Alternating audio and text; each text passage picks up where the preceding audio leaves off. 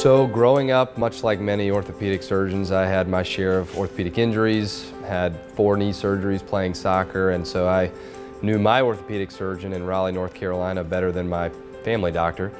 And so I had an interest and I did some shadowing, but then when I went to college I wasn't actually 100% sure and actually was an economics major. And then I spent a summer working in the emergency room at Brigham and Women's Hospital in Boston, and it was that summer that I solidified the desire to go into medicine. My focus is primarily shoulder and elbow reconstruction. So with that comes, of course, taking care of athletes and those types of injuries, but also reconstructive procedures for fractures, arthritis, shoulder replacements, and even within my subspecialty, my niche has become shoulder replacement and studying new innovative ways to do that, using CT guidance. Again, some of these exciting new technological opportunities for us.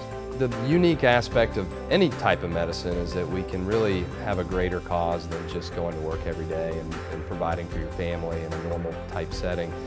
We're providing for the patient. To be able to leave work knowing that someone else is having a better day as well is really a rewarding aspect of our job. I think the unique aspect of our group is that this was founded nearly 40 years ago by Dr. Farrell when this hospital was a cow pasture. And over the course of 40 years to be able to connect with the community and grow, and now we have 13 subspecialists that really provide cutting-edge care to the community, really sets us apart. We didn't come in from an outside market and try and establish ourselves. This is where we've been.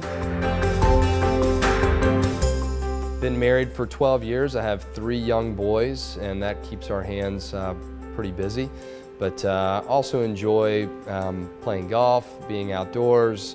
I'm involved in our church.